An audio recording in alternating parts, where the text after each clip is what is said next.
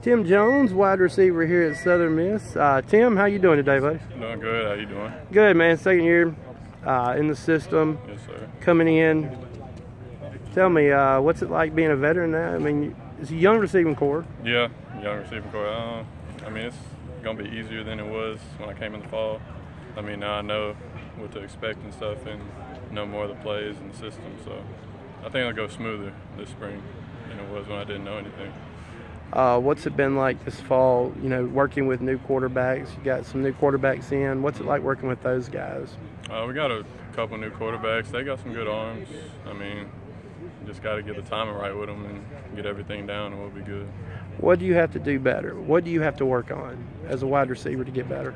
Me, it's my flexibility. That's just the biggest thing with me, because I'm really tight all over the place. So if I just get my flexibility, I'll be good. Well, Tim, we appreciate you stopping by. God bless. We'll talk to you later. All right, thanks.